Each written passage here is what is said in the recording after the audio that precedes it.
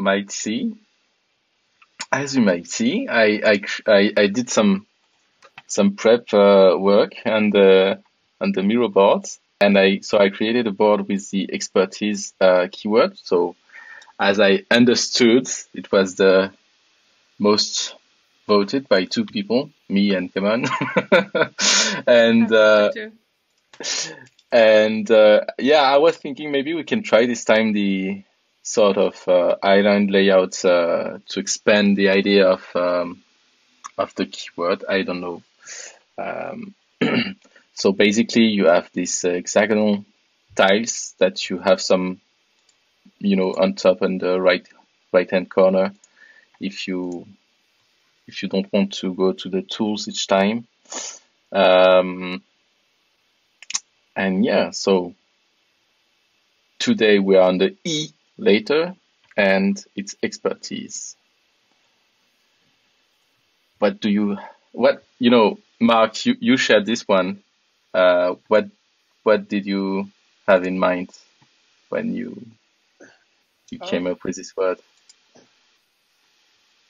Yeah, so sorry about that. Yeah, there we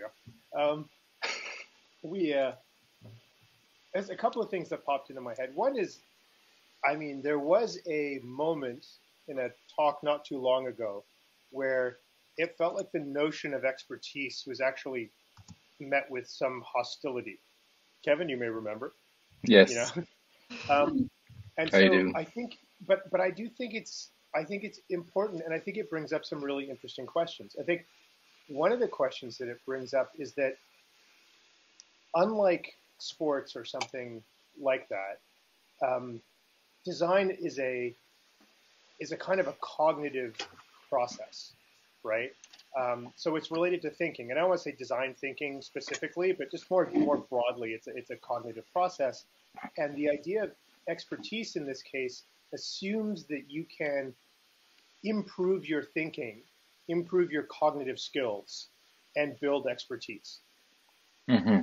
Right? So I think that's a really interesting idea. And then the other one, and I think it's one that we kind of implicitly understand. I mean, even by having these conversations, right? The idea of becoming a better designer means that there is some kind of vector that you can improve over time. And that there is a kind of a way that designers make decisions that changes as they improve, that they rely less on or adhere less on kind of specific models or patterns or methodologies, and then they move into something that is more context-based, and then they eventually move into something that kind of goes beyond the context into some kind of projection of future contexts, right? And so that there's this increase in the way that we reason about the problems that we face as designers, and that there's a difference between the way that somebody who has a lot of experience would go about solving a problem to somebody who is a beginner, let's say. And so I guess the first one is to test whether we think that that's true. And then the second part that I find is kind of interesting about this is, at what point do we talk about judgment? Right? Like, yes. What is the role of judgment in that kind of improvement? Right? And so I guess those are the things that were interesting to me about this. And I didn't have a lot of time to prepare, but what happened? Okay.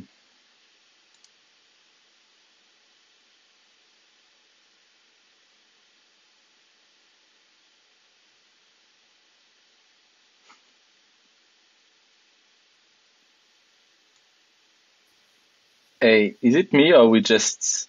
I broke down for me too. Oh yeah, okay. So it's Kumo's face. They did something, and we.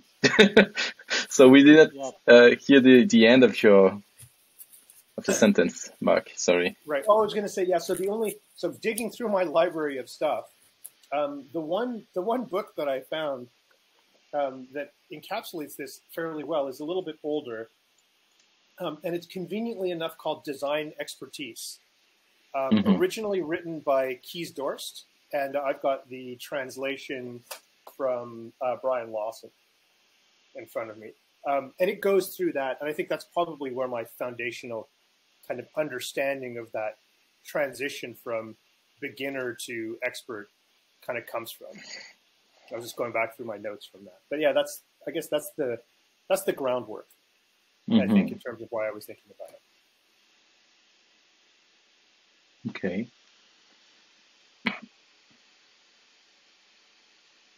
Do you have something in mind, everyone?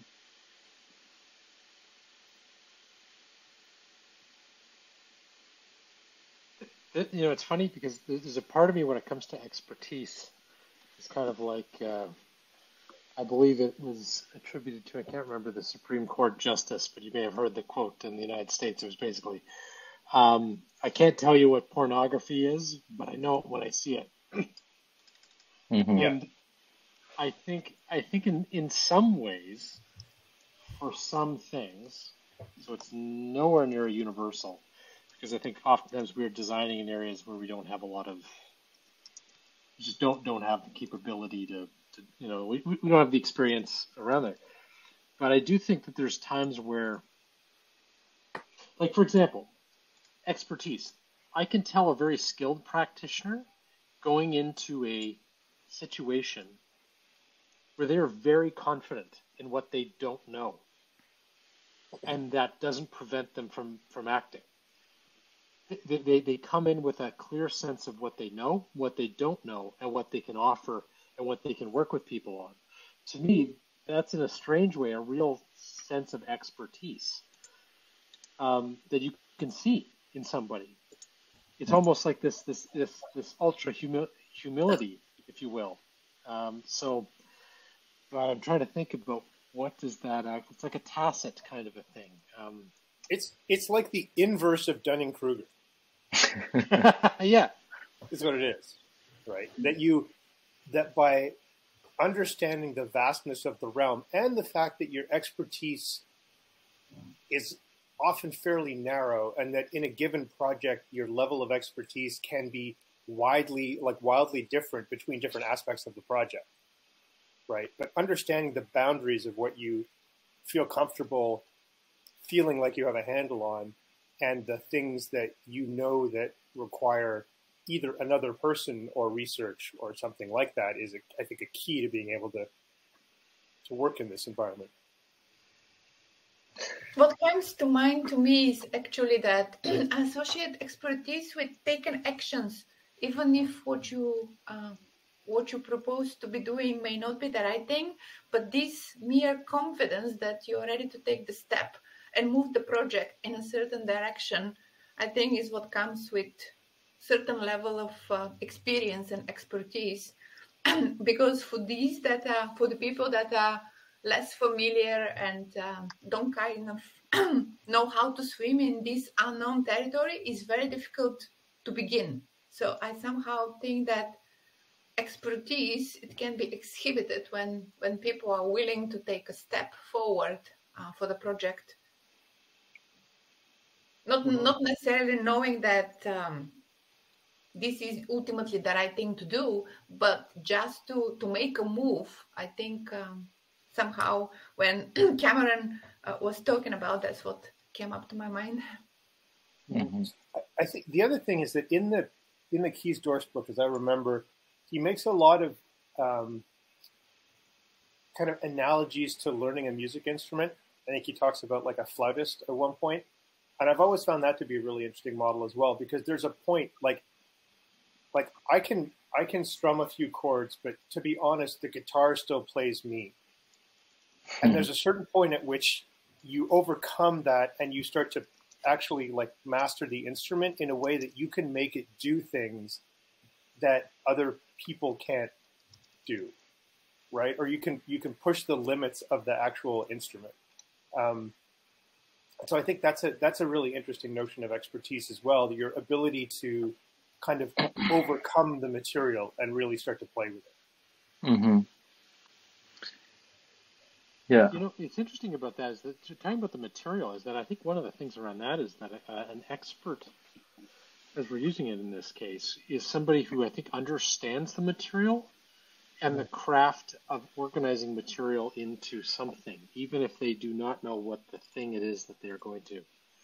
Like, just for example, say you're doing some strategy work.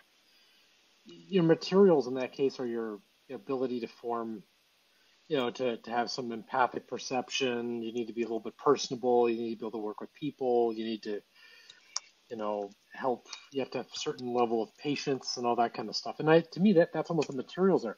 Whereas, say, if you're a graphic designer, you need to understand the digital interface. You need to have understanding a little bit about color and usability, UX and stuff like that. And I think that's, again, not knowing what you're going to create, but I think that the expert has a handle on that, and knows what materials do and how they can be done, how they can be applied. Hmm. Yes. I would say there's something about, this is one of the critique of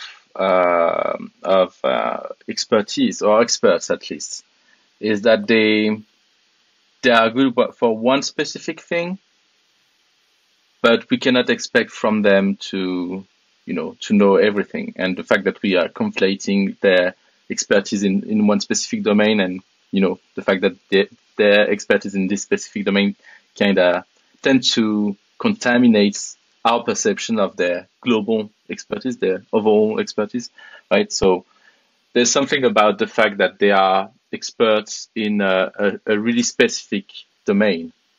And so through their experience, they created this sense of creating your own ordered space where things are clear for you, at least for you, because you master this kind of domain. But then it begs the questions where people can be experts of something complex. Can they be experts of something really unclear and complex? And what happens to this space when we actually have experts in this? Like it's kind of an interesting it's getting paradox. increasingly difficult to actually become an expert at something. It's no longer that easy, or soon it will be no longer possible to become an expert at something. If you hear someone is like an expert in complexity, I think like that sounds like a scam to me. I mean, it's terrible, but it's like the only way to do maybe to learn to balance expertise with the world is maybe that concept of the T-shaped people, where you have this focus, maybe a narrow focus on something that gives you the perspective, but also you have this array of understandings, and kind of try and overcome the bias of your area of expertise that doesn't let you question. Because, I mean, Romanians are known to be the experts in everything. A Romanian sitting in front of the TV will be able to become a president. That's how good they are. But what's interesting about it is that when someone is actually an expert, they are very good at what they do. And they begin to project that expertise on every area of life. And they think through it, which sometimes is useful, but many times it becomes very impractical. So expertise actually can make you weaker in life, and just because you're good in your field, that doesn't make you a better person, or a kind of there's a balance that I think we seem to be missing when we have too much expertise. I think that's true. I think there has to be some kind of way of understanding that you narrow down your mental models that you have built up for yourself, and that you need to challenge them. And so there is a kind of responsibility. I think something else that's interesting too, when you talk about complexity, is differentiating between having expertise in working in a complex ecosystem versus having expertise of the material itself, potentially. Right? So if you're, I mean, I don't know. Is there a difference in that? Is there a difference in that your expertise is actually like in humility, as opposed to being an expert in the end thing? You just know how to deal with complex situations, even if you don't fully understand the situation. And part of your expertise is admitting that you don't understand the situation or can't. Not in a kind of like a full way, right? Does perhaps expertise maybe, I'm trying to think of, because I think that's an interesting point. When you're in a complex situation, and I mean, is maybe expertise, as we're talking about it, also tied to confidence? Because in many cases, and the reason I say that is because the idea of the knowledge, I mean, it's very difficult to objectively assess. Like, I may think I know what I'm talking about, but in a real complex situation, is the only way is if I actually do it and show it, and I actually know, not only know what I'm talking about, but that what I'm talking about has clear and appreciable value, as opposed to I think I know what I'm talking about, and I'm going to try and argue my way around it. So it almost feels like it's like tied. We have to bring in confidence in some way, and an expert is, like if you think about a complex situation where there really isn't a lot of precedent, somebody who's an expert, that humility, the ability of understanding materials and craft and having certain perceptive skills and cognitive skills and all that other stuff like that, means that they feel confident that they're going to be able to provide something that yields more benefits than drawbacks, even if they're not exactly clear what that exactly is, as opposed to somebody who might have a high level of skills but really isn't clear on what value they add. I don't know. I'm not just kind of thinking aloud there.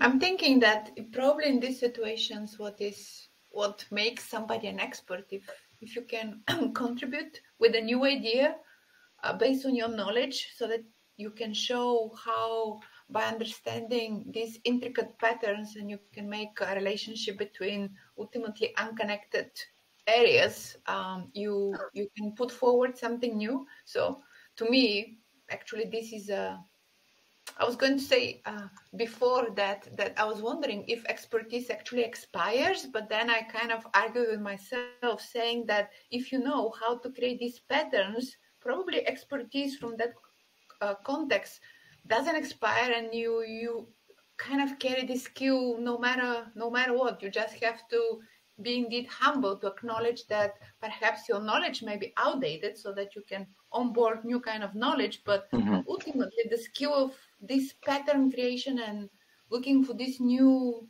really interesting connections, maybe it's more lasting than I was initially considering. I don't know. I mean, I have to renew my driver's license. It would be really funny if that was the thing that kind of happened. Your expertise license is expiring. You need to go and do something else. Well, Kazi, actually, that's an interesting point, and it kind of got me thinking, because it's almost like there's different types of experts. So, for example, like there's riding a bike. You almost never forget how to ride a bike, even if you've never ridden a bike in 25 years. Then there's stuff that you've learned that, like, you just forget. I forget about that theory or that method or that sort of stuff. And then there's the things you kind of just get out of practice with.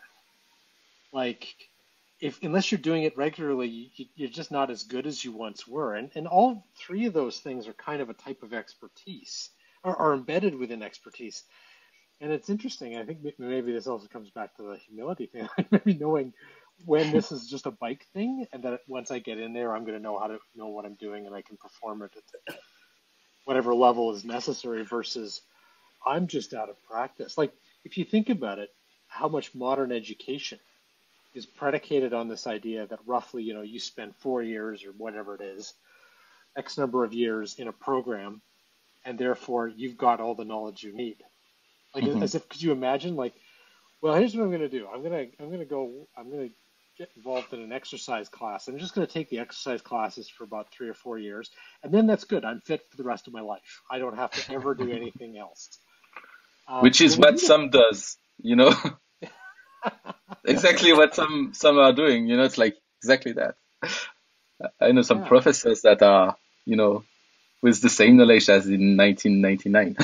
So, Yeah, but to come back to what Mark is saying, I mean, there's times where it'd be like, you just renew your license because it's like, it's your bike riding license. And there's yeah. a whole other thing about like, are you renewing, like, are you up on things? Like, are you sharp on things? Those are two different areas of expertise.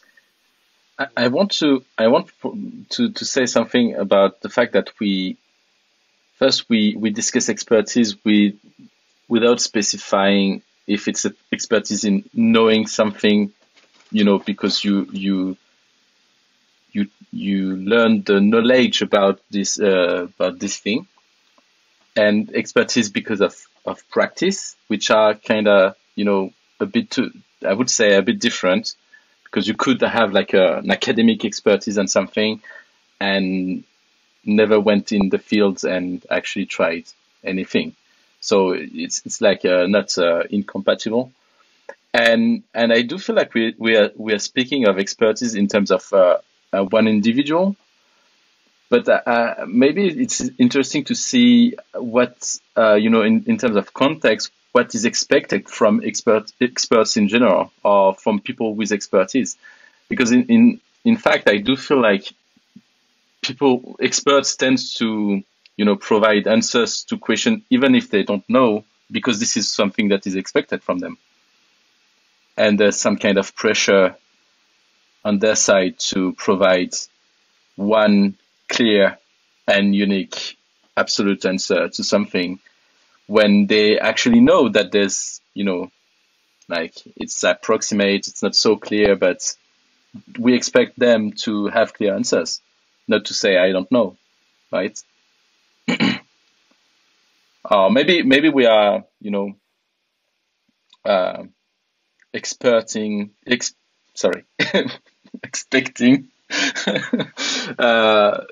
from them that are from our own expertise on something that is not actually realistic.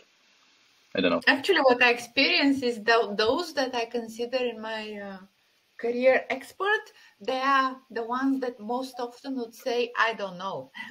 The ones that never admit that they don't know.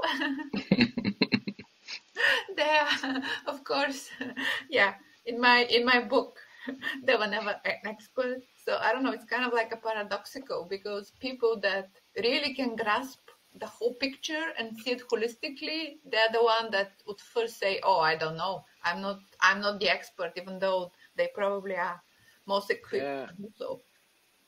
But what's interesting is that there's also like field expertise. Like, I'm trying, as you're talking about this, I'm trying to run it through a scenario, and I'm thinking about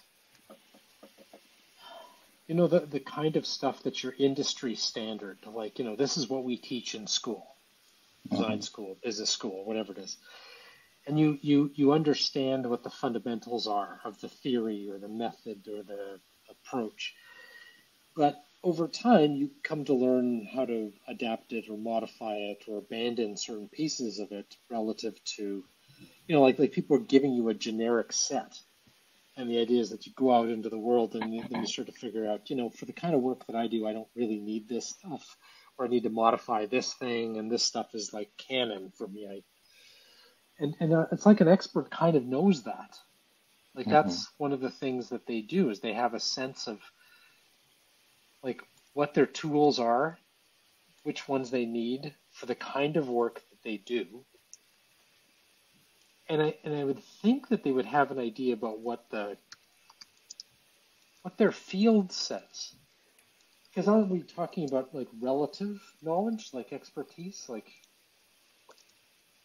relative to others? I don't know. I'm trying to, again, I'm just talking, I'm thinking out loud here. I'm thinking about the non-experts as well, and tied to what Kevin was saying, that we're actually creating these expectations on what it means to be an expert. And as a non-expert, I'm expecting that the expert will have the answers. And when they say they don't know, I'm like, well, what the hell are you an expert at? So I guess, it's our own attitudes towards experts that shape the kind of expectations, and also how do we relate to knowledge in general. And, you get different cultures, whereas, let's say in the East, there's this tacit understanding that you don't have the answers to everything. So you kind of go silent and try and figure out an answer. Whereas in the West, everyone's like, yeah, I got this. I know this. I know a lot of confidence. So. Yeah. Well, what's funny? It's Dan, is you're just saying that I was thinking a little bit about of an experience I had when I was still training at that point, and was with another, like a psychologist who was coming in to do some group work in the community, and this the senior person I was with was coming in with this sort of a profound level of humility that went over and above what was needed. So we're sitting in a group here. We're basically coming in to try and help a group of individuals solve some problems and stuff like that. And he gets in there, it's a pair of us, and he says before we start going, he says, we're not the experts here, you're the experts. You know everything. And I kind of looked at him and was thinking, they're the experts in their lives. They're the experts in the problem. They're the experts in the context. But I think we're the experts in the helping through this stuff like this. If we're not the experts, why are we here? Like, we're adding nothing to this conversation because it's not our problem, sort of thing. And but it was this humility. He's like, "Oh, we're not experts." I'm like, "Well, you kind of are in this one little thing. We just don't know the whole thing, and that's where everybody else is." Like, it came from a good place, but it just came off badly, and I just kind of thought, "Yeah, that sounds like." Anyway, it was a strange thing. Yeah, I mean, sometimes, it's good not to have experts at the table because they are not seeing the full picture. But yeah, this humility is always a dangerous thing because it might be misinterpreted. But I was thinking about a different concept that kind of struck with me as Mark put that Twitter experts. And it made me think that there's this phenomenon of mass expertise when, you adhere to a theory, to an ideology, and everyone knows everything they need to know about vaccines all of a sudden. And right. then they firmly believe and advise others. But 2 weeks later, they're experts in geopolitics. Yes.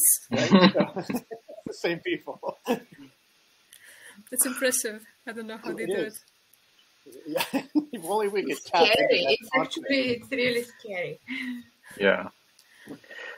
Well, and at the same time, the fact that it's on Twitter and that there's some kind of pressure to be short and concise, and it creates fake experts. Like you are just saying something without thinking of the weight of it, and suddenly you realize that you just gave an expert opinion. It's like it's just like that. I'm just saying that like that, but it can be totally interpreted as something like absolute, like what we could expect from an expert to say, actually. Yeah. Well, keep in mind also scope of practice, if you will. Like there's the expertise that you get within a very narrow thing. Like, so for example, you do a PhD, generally speaking, if you're doing a PhD on a particular topic, you probably are going to emerge as, if not the world's expert, one of the world's experts. Like, you're going to know almost everything there is to know about an incredibly narrow piece of the universe. But you will know that. You will know that probably more than anybody because you'll have spent all that time. Mm-hmm. So you could say, well, I'm an expert in this topic. But then there's like, well, but you're studying in a particular department or discipline. Well, you have a lot of knowledge in that, and it totally depends on what context is that you might be. It's like, well, if you study some 16th century phenomenon, that happens at this one particular place, they might say, well, you know about things that happened in this century. You have this expertise. But then when you are in another crowd, it's like, well, you're a history expert. Mm-hmm. Because everybody else around us doesn't know anything about history. Mm-hmm. And then, you can see where the definitions change, depends on the context and where you're at.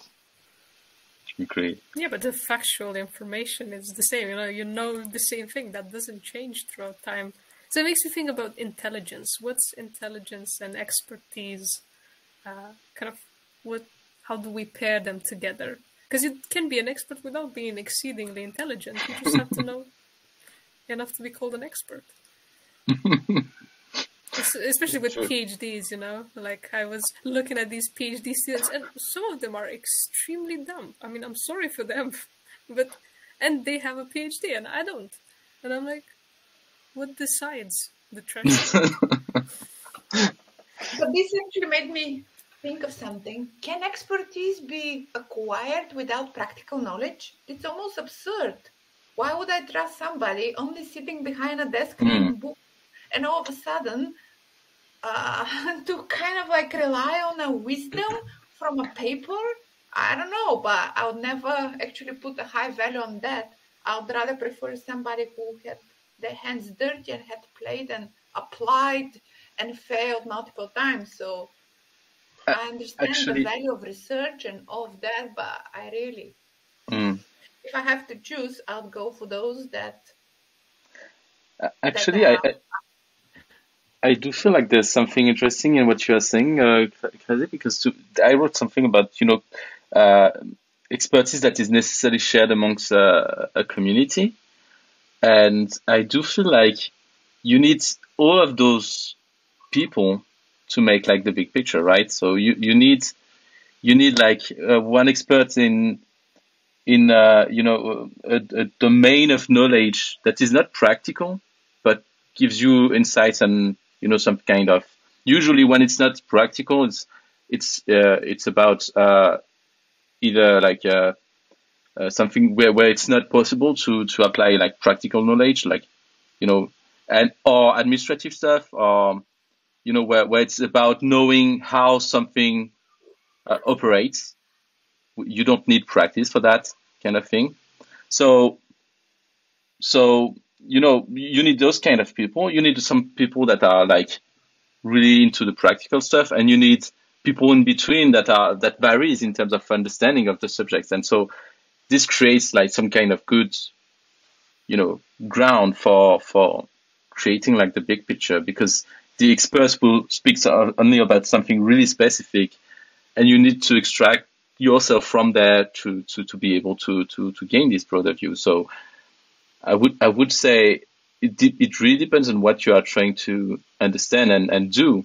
You need, at some points you might need all of them. But I agree that it's hard to say if you are only expert on something that is written in books,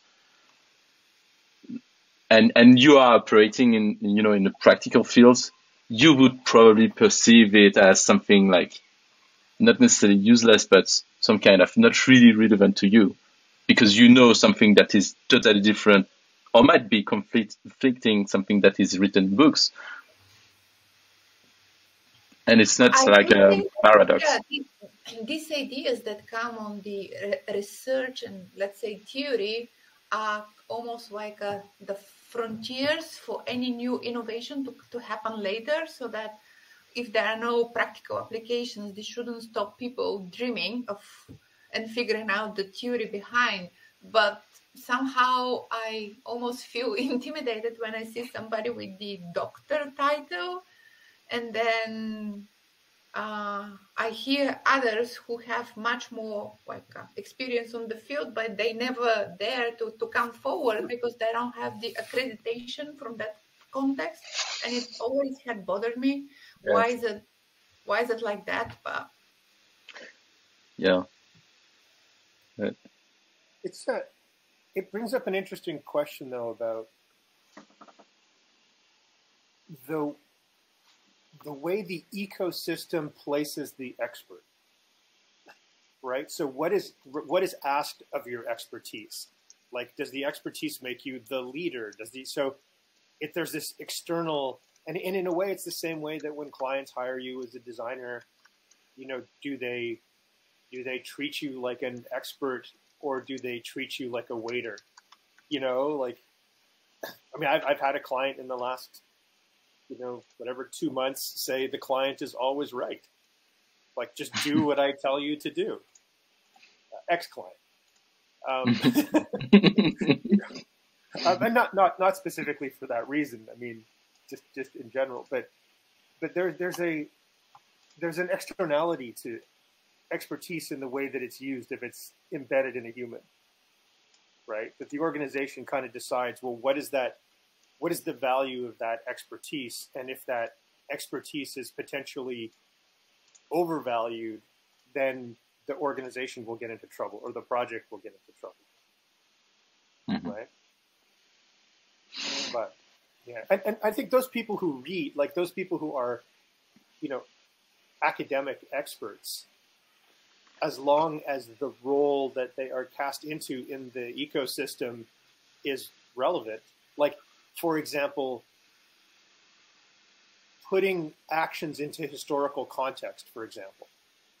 Previously, when this happened, or previously when, institutions tried to implement a large-scale course of action, these are the outcomes that have happened, and you are repeating these patterns. That becomes really valuable, right? And the expertise there is understanding the historical context and being able to make connections between other actions, often at large scale, that failed, for example, or that were successful, right? And those things are, and at that point, it becomes really valuable. Now, I have a question, because if we look at this, what the island we just created, and now we ask the question, what it means for, for designers or practitioners, if they want to become better at what they are doing, what that means. Because we are saying both at the same time that, yeah, you need to gain experience to be an expert in something. So it sounds good, right? But at the same time, we are saying that it's not so good for many other reasons we just discussed. So what would be like some kind of elements that you want to add that, address the question in regards of becoming better at what we are doing? First of all, I don't think anything in here, for me anyway, suggests that having expertise is bad. And I'll even go further. I don't think there's a point where having greater expertise is less valuable than having less expertise, right? That in this case, more is better. But I think that it's also not a static concept, as Krasi pointed out, right? That expertise is not something that you achieve, but it is an operational thing that you work through. That expertise requires ongoing work, right? I don't mean like you need to you need to work on your expertise. So you happen to be an expert at something at some point. That your expertise has a half-life, right? That it does decay, and that you need to work on it, and that part of expertise has an aspect of wisdom, that so you know what you don't know, and that becomes important as an important vector to your expertise. But it's interesting to look at it visually, like the island metaphor here, because you see how expertise has these, how deep is the fuzzy territory into the expertise, and I think that stands out a little to me. There's a high degree of uncertainty, and there's an absence of knowledge within expertise that helps you become an expert. The fact that you don't know seems to be equally fundamental to what you need to know to become an expert. And I think this is decisive. This is what makes maybe a good difference between good experts and, let's say, bad experts, if we can create such a distinction. But just that level of preparation and the awareness of what you don't know, I think it's really important. So yeah, I think that stands out to me. Becoming a better designer, to answer the question, is really having that awareness, that limit, not as an insecurity, but really being humble about what you cannot achieve, but trying to do better every day. understanding this work in progress. There's also something about the fact that we are talking, if we are talking about, design and designers, we are talking about a professional domain of expertise that is expected at some point also, right? So this, if we come back to the expectation part, we expect designers with a specific title, especially with a specific title, to be experts in that specific thing that they are doing, right? And we know that it comes from mainly from practice. But there's some expectations about it. So it's not, it's in a way it's unavoidable, and it's how do you, as you said, how do you find the right balance in, in what you are doing? Yeah. One of the things, it's also, much of this is also realize how contextual it is. So let's say, I don't know, you jump off a bridge with a parachute. You've never done it before, but you decide, I'm going to grab a parachute, big tall bridge, I'm going to jump off and do some sort of like base jumping kind of thing, and you're like, wow, that's incredible. So then, afterwards, you go down to the pub with a bunch of people and talk about things you've just done, and you go, well, I've just jumped off a bridge with a parachute. Somebody says, well, you're the expert here on jumping off bridges with parachutes, because none of us have ever done it and have any idea what to do, so you know how to do it. You're just crazy. Yeah. But it's true. But if you think about it, how often we attribute expertise to having an experience or certain experiences, like I remember, this was a while ago when we were talking about failure and talking about examples of failure in business and life and partnerships and stuff like this. And I was, just reflecting back on those things. I said, well, I've had some pretty profound experiences in that. Am I an expert in it? How much of it do I need to have before I go, you can trust me. When I talk about failure, I have expertise that I can share with all of you. As opposed to going, I'm just somebody who's failed a decent amount. Like, what does an expert look like? It's an interesting question, because there's certain times, again, you know it when you see it, but I don't know. Can you become an expert at failing? Yeah, there's some areas of life that it makes no sense to be an expert at. Yeah. Actually, I know a story about that. Because you learn. It's not possible to constantly fail. At some point, you just learn. So. Oh, I don't know. Well, actually, I know. First of all, I think we found the letter F. Failure. Failure. Yes.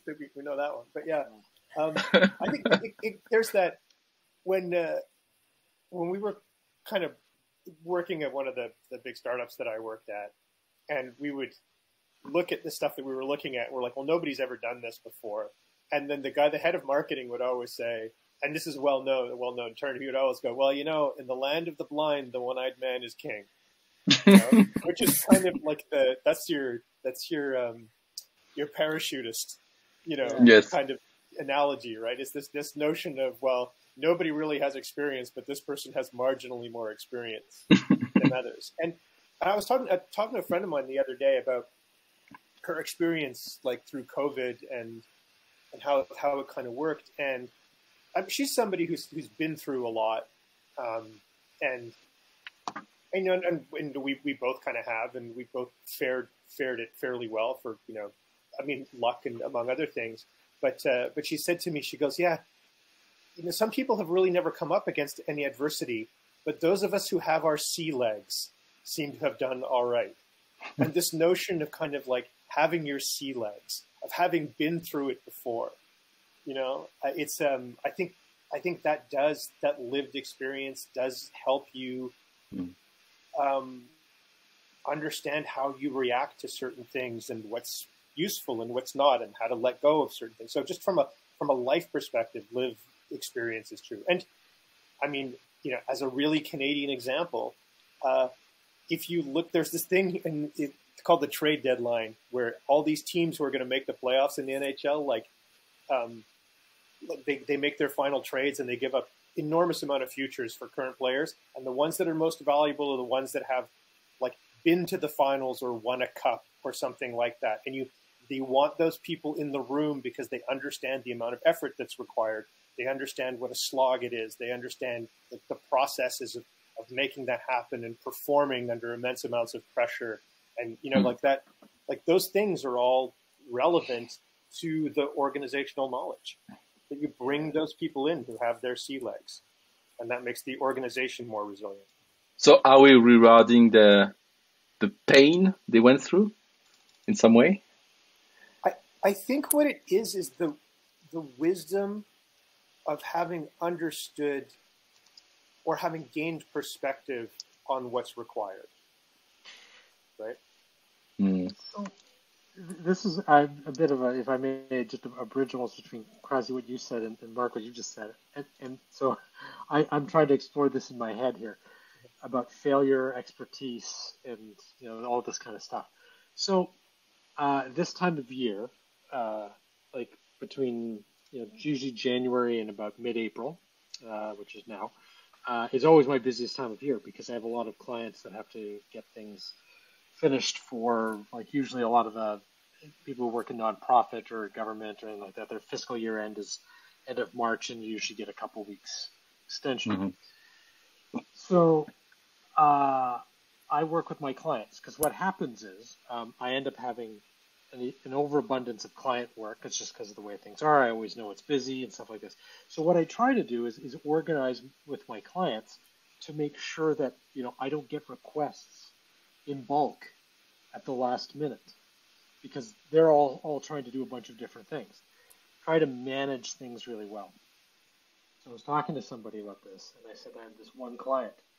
So I had done everything I needed to do for this client in December, and I knew that they had a final report to have to be submitted by the middle of April. So I started saying, hey, can you just tell me what the outline is? Because I'd really like to get on this so I can get it to you nice and early and stuff like that. Yep. So anyway, I do a number of things. So I'd written things into a contract. I just brief, about getting things promptly on time and stuff like this. I'd sent out around a work plan a few weeks before that. It all been approved, everything. I would follow up on emails. I would point out notes. Fast forward, basically, I get the specifics about what goes into the report about 2 weeks ago. Of course, everything's all happening simultaneously. I'm just like, you've got to be kidding me. You name it, it just as I did whatever it is that I could, and they're like, oh no, we're gonna get there. So I was telling somebody about this, and I said, I get so frustrated with myself. I'm like, keep trying something else. He says, how long have you been doing this? I said, well, this kind of work specifically, at least, about 10 or 12 years. He says, yeah, I don't think that's you. I think that's them. The point is this is about the failure. So the point is that I keep thinking I failed. And what he's trying to tell me was that, no, you haven't failed. This is the way they are. You're not going to get what you need in advance. It's just, if it is, it's luck. Mm-hmm. And so I'm just thinking about this. I'm thinking, so I'm learning. So question is what am I learning? Am I learning new ways to not do this? Am I learning that there's no point working too hard because it ends up in the same place? And it does. It almost always, the litany of techniques and tools and tips and tricks and everything like this I've done to try and stop this from happening is just goes on, and it almost it does work sometimes, but most of the time it doesn't work.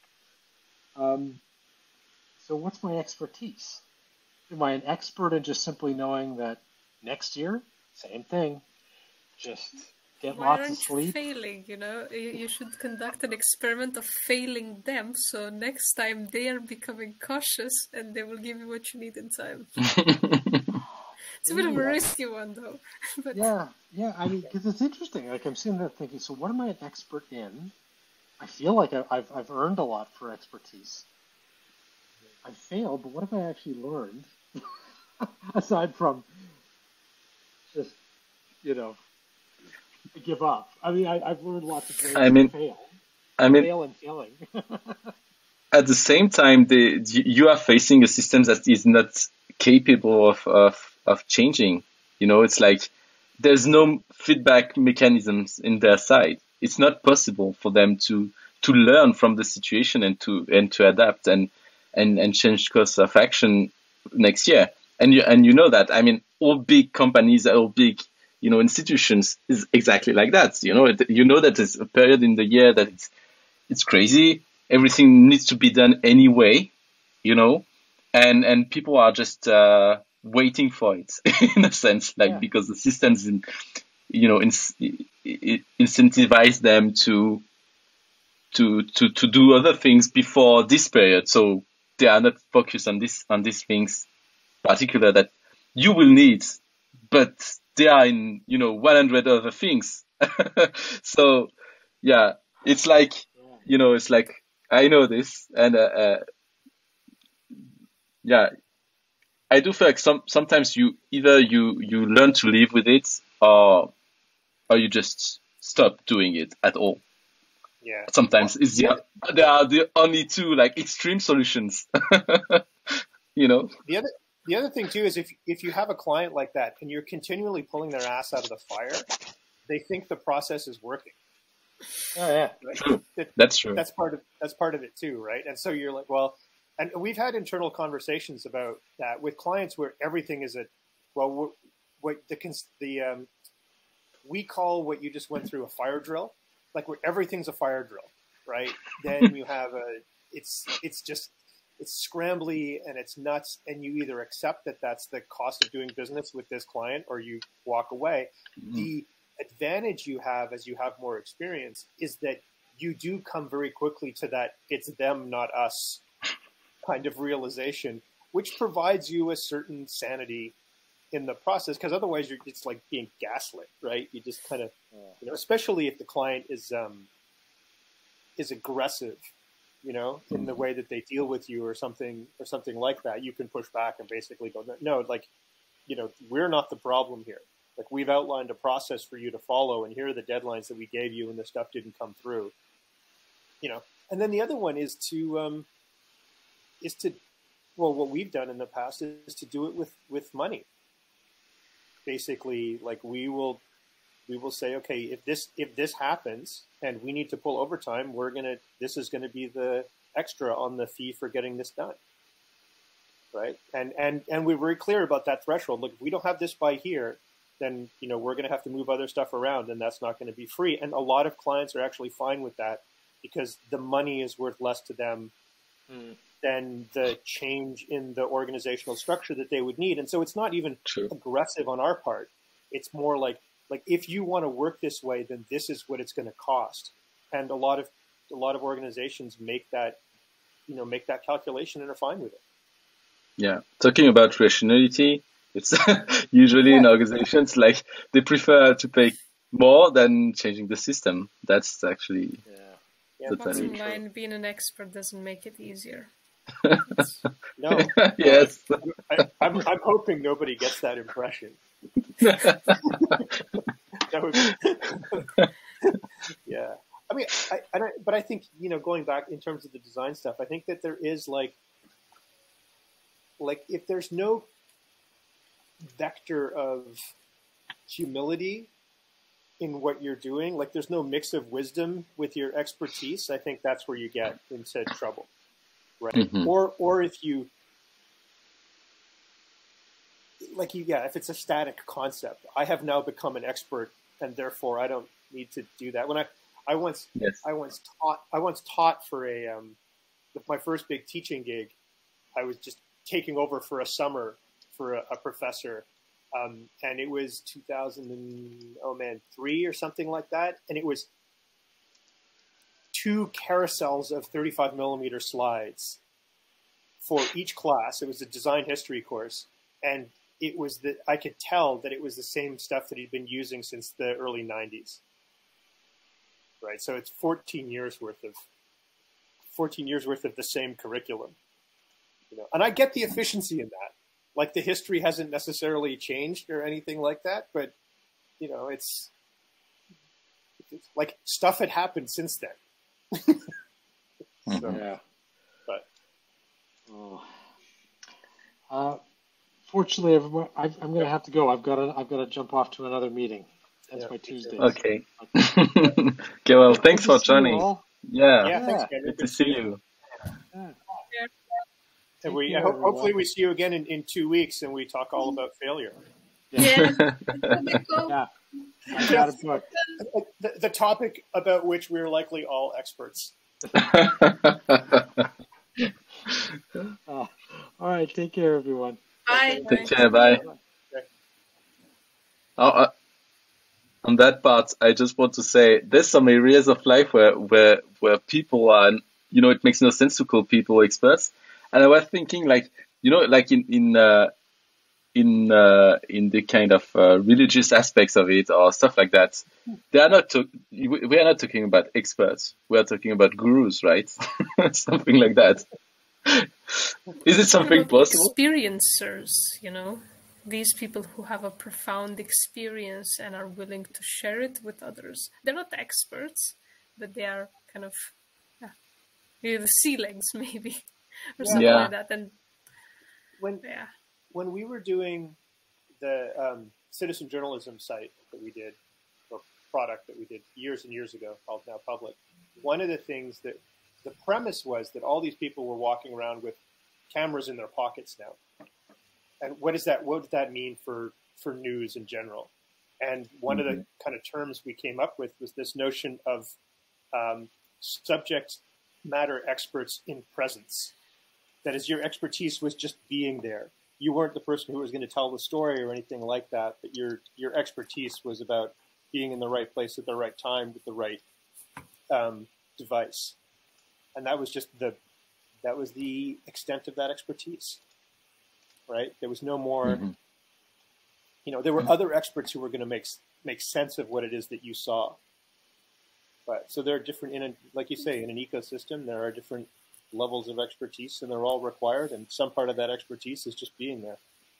But I still think it's a bit dumb to just say, like, let's say it's a simple task, like, I don't know, taking a picture of a landscape. I can't call this simple action as I am an expert just because I have a phone and I see a mountain and I'm taking a picture.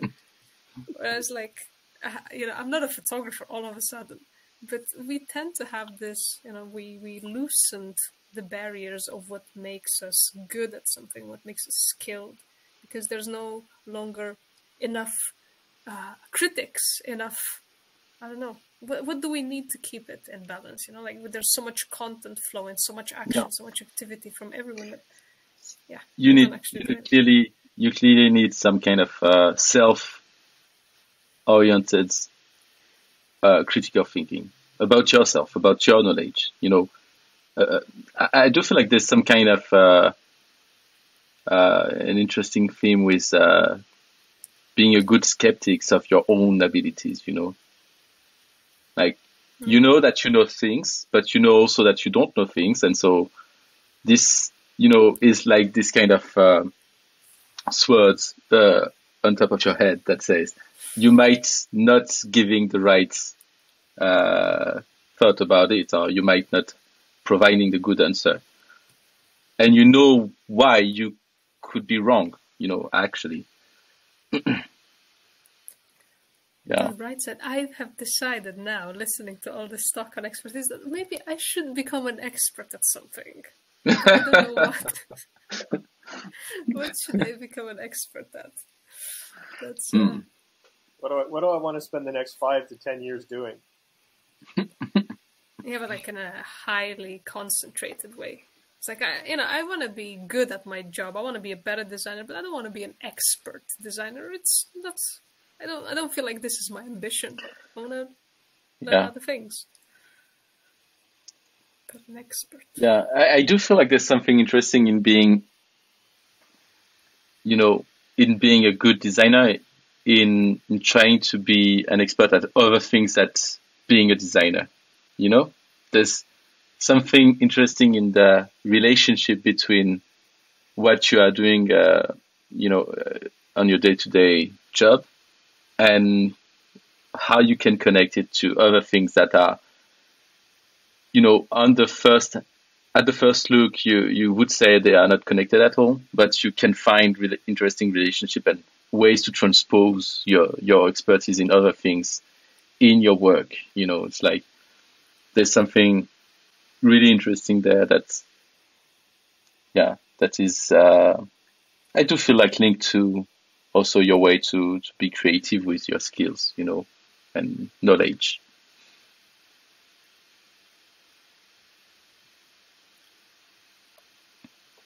Don't know. This should have been Okay. the last thing. I don't know. I don't know. It was I don't know. Exactly. No, I think it's true. Well, you look at some people who are in the. I think of somebody like Steve Martin or somebody like that who does a range of things. I mean, he's a brilliant comedian. He's an amazing musician. It's range, but it's range within the creative process. Right, or those who write and act and direct. I mean, they're all kind of related, but the skills are transferable because they understand the processes. And so I think, or even if it's like wildly different, there are always by being good at something else, you're breaking your frames in a useful way. Mm-hmm. Right, and I think that's part of what you're talking about with that kind of self-awareness and that developing. I guess you understand what it means to develop expertise, and by just understanding what that means, applying that process or having that knowledge and bringing it into a different sphere makes it easier to master that other thing potentially. Yes. Because you have a certain standard or certain level of knowledge about the process that's required, the amount of dedication, the concentration, the return to practice, all those things. So I think that. Yeah. And it helps. It helps clearly your intrinsic motivation to try do things. Because you can that you already tried something with code similar in elsewhere. So you know what it takes exactly as you said. So you might be more keen to give it a try and be less worried about what we talked about earlier. Failing. But there's something we didn't touch at all on, which is Yeah. the natural inclination, that makes someone more talented or more keen on becoming an expert at something than others. Like mathematics. Not everyone is wired for mathematics to become experts. I can understand some basics, but I will never do quantum physics and I don't know, fifth dimensional mathematics equations, whatever. I have no understanding of that. I don't think I'll ever get there. So I'm just thinking it's like, how does it fit into what you're born with or your upbringing from the earliest phases, not when you become fully conscious and taken on the path to become an. Yeah, I wrote one thing in the map, which is inequalities in access to expertise, and I do feel like it links to what you are saying in the sense that we are not all equal to access some expertise by the fact that we are feeling that we are good at it, or we are feeling that we are actually like there's some not easiness but some kind of deep interest in what we are doing even when we know that we are not doing it totally right, and then as you said, keep on trying. And we are not all equal to that. Like personally, like mathematics is something I really had a lot of difficulties when I was young. And I at the learned end of to the love day. them through another lens when I started to do like more, you know, interested. I was interested into research with users, and I started to learn back how to use like quantitative and qualitative stuff, and I relearned mathematics basically there, and I started to appreciate what they are. Where school clearly taught me to, you know, hate mathematics more than anything else. So yeah. Yeah, so there's this influence of the group and the society on that plays on the any knowledge, any experience. Actually, experience, I feel like if you have to draw a clear distinction between the two, is that experience is more intimate, it's more personal, that you don't have to like share it. People don't have to know about it. But when it comes to expertise, kind of everyone knows and validates it. You can't just become an expert and then no one knows about you, or you're not showing it off. So Yes. it's by doing, whereas experience is more like being. Mm. Yes.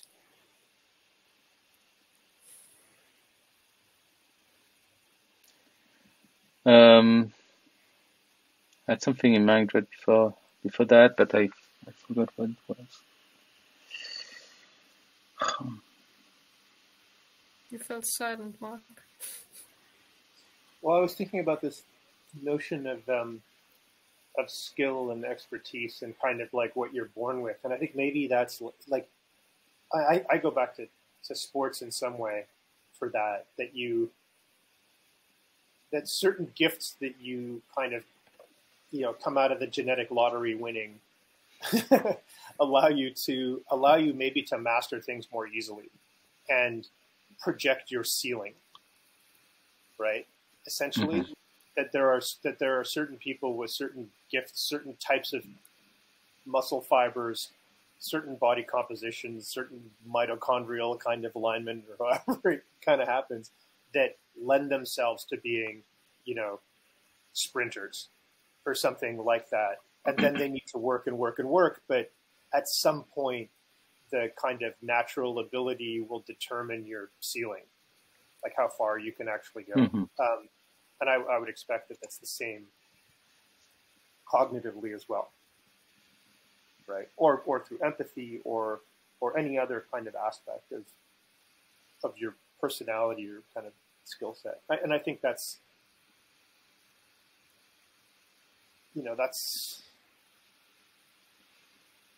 that makes experts unequal, Yeah, I agree. right? Which I think is fine. I mean, I think that is the variety that is. Yeah, Yeah. I do feel like probably in terms of cognitive abilities, there's some things that you can escape that are not just limitations of your, of the way you are born, but also the kind of context you evolve in, and the kind of societies that you are living in. And so you can expand your understanding or perspective on things just by traveling or living elsewhere in a place that is totally alien to you, and you will learn to see things in a different way, uh, even if you don't realize it. So yeah, there's some limitations cognitively that you can escape, but I agree that we are not all equal in terms of some aspects of it. I agree. And I think in terms of equity as well, if the ability to access those means of improvement so that you become an expert is unequally distributed, that also means the areas of interest to which that kind of global or collective expertise is applied is also affected, right? So that that there are fewer experts maybe on, development of certain parts of the world than there should be, right? Because it's not an area of interest that is equally distributed, because the people who have access to becoming experts, or at least, being recognized as experts, that then puts them in those NGOs or whatever places they are, gets, so that there is a trickle down effect as to who has the access to become an expert. Yeah, I agree. And the fact is that we society evolved around, evolved on those topics. Like you were talking about being those. I don't remember the name of this comedian that you were talking about. Like he is good at, in different kind of fields and different. Steve Martin. Yeah. Yes, and today it's something that we actually recognize as something positive, but in the past, being a comedian and doing like business or doing something like that, at least in Europe, it was not perceived as something good. You were, with this tag, you are a comedian, and that's it. You cannot be something else because people would not understand it, and so it would prevent you to actually do something else. And in the same way, like you say, being an expert in, I don't know, in some kind of indigenous culture, for instance, that were not perceived as something interesting at all for Western societies, for instance, is now being more and more recognized. And we are expecting experts in that field. But maybe, as you said, we are lacking them because we for so long, didn't realize this part of knowledge was interesting to us or useful or whatever, however you want to frame it. I'm not framing it in the proper way, but you know what I mean. It's like I totally agree. It's the way the society itself perceives those things that creates opportunities for people to be experts in different areas. So yeah, clearly it's yeah, this is what I meant earlier in the discussion, that we can look at it as an individual, as characteristics attributed to one individual, but we can look at it as characteristics that are more contextual and probably society itself creates the kind of experts that they expect, that are expected in the society that we are living in, and we are not able to have totally different experts or expertise because of that, and we just don't know about it, and we cannot have expertise and not knowing about the thing that we don't know because it's not possible that they exist at all. So it's kind of this weird paradox it do exist in science as well. Like the more they discover and the more they realize they don't know. So it's exactly the same process, Yep, this bias, will exist in terms of, the quality of the field you're in. It's like if you're an expert in the field of medicine, then you're kind of more important as let's say, a neurosurgeon rather than you're an anthropologist. There's like people Sure. will judge these things. Being a linguist or in the humanities, being an expert in general is not as highly valued as into what it means to be in a more scientific community because of how Yes. it is perceived. So you get this difficulty as well. People are not becoming experts because they are being pressured into taking what is more reputable if you want to follow a secure career path and stuff like that. Mm-hmm. It's complicated. Yeah, exactly. Well, we have a big island. It's one of the biggest we created, to be honest. I really It's like very it. rich. Yeah, that's a shame I cannot share the screen in the Kumo space actually for the recording. But yeah, I will add a link in the description of the video so people will be able to see the results. Yeah, I find it interesting that there's a lot of fuzzy, unclear space in these islands, actually. And in contrast, we have like quite a lot of mountains. Well, at least they are really visible, But the and shores are very interesting because you have like the way they're placed. There are a few shores, but they're like very inland and they're like surrounded by the fuzziness. yes, It always looks like an island that's good for cliff diving. yeah, true. That's true. I would love to take the time to actually take this 2D representation, flat representation, and put it in perspective and see actually the depth of the map with the representation of the train. Although it lacks, granularity, it would be interesting to say, oh, there's Mount cognitive skills, there's cliff inequalities, stuff like that, and the jingle of knowing when our expertise becomes irrelevant. Wow, that sounds like poetic. Yeah, that's Yeah, I funny. think we should use this format next time as well. I think it's Yes. much better as a structure. Let's start at failure right in the middle. Oh, it's gonna hunt us. Well, this is good. I'm gonna sign off. I gotta get ready for a call. And, Okay. thank you so much. Enjoy your evenings. And Yeah, you thank you so too. Thank Okay. you. Thank you. Till next Bye. time.